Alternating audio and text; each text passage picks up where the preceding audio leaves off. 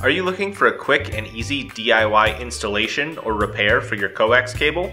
Our 3-piece BNC Female Crimp connector for LMR-240 will provide a simple solution for your wiring needs. The 3-piece connector consists of the connector housing, the pin, and the ferrule. For this installation you will need a Coax stripper, Coax cable, a soldering iron, a crimp tool, and the BNC connector. Keep in mind that you will want to make sure that your Coax stripper, crimp tool, and connector match the cable that you are installing. Start by inserting the ferrule over the outer jacket of the cable. Then, using your cable stripper, strip back the outer jacket and dielectric. The advantage of using a cable stripper is that it will strip back the jacket and dielectric at the same time. Pull back the braided shield and insert the pin onto the center conductor. Solder the pin onto the center conductor and insert the connector housing over the cable.